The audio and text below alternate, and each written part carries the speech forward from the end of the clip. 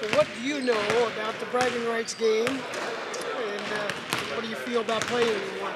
I mean, I know it's a big deal around here. I mean, obviously, growing up in Missouri, like I'd always heard about it, and I was on the other side of the state, but I know a lot of my friends that went to Mizzou. My brother went to Mizzou, so I mean, I always heard about it. So I know it's a big game, and I'm excited to play in it. Have you talked to any of the guys that have played in it to kind of see what it's going to be like? Yeah, I've talked to obviously like Joe and Tracy and them, and then I talked to like DJ and Tyler over the summer about it, and they're just letting us know that probably haven't played in a game like this, with the way that the crowd is, just exactly like what it means to everyone around here. So I mean, it's exciting, that's for sure.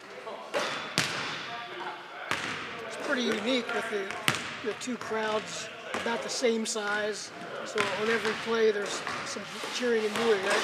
Yeah, that's kind of what they were saying. Every play, no matter what you do, people will either half the crowd will be excited, and half the crowd will be mad. No matter what the call is or what happens. So just one of those things where, I mean, obviously I've played in Scott Trade quite a few times, and one of them was a championship game. And Coach Parham's told me that even compared to that game, it's going to be even crazier than that one was. So I'm excited to see what it's like in there, and just for that crowd to be going.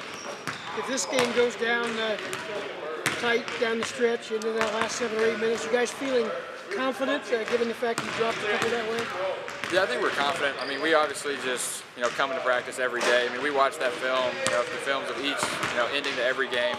I mean, every time that happens, we just get better from it. So I mean, if it comes down to it, I mean, we have all the confidence in each other. We've got each other's backs. So we know if it comes down to it, we can pull it out.